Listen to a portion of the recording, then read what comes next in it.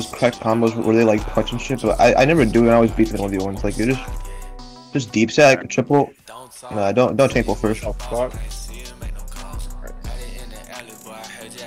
All you gotta do is just deep sack to break their block, and then triple, then do chain pull, and then impale them.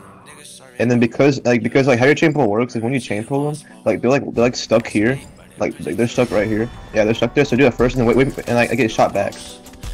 So when I get shot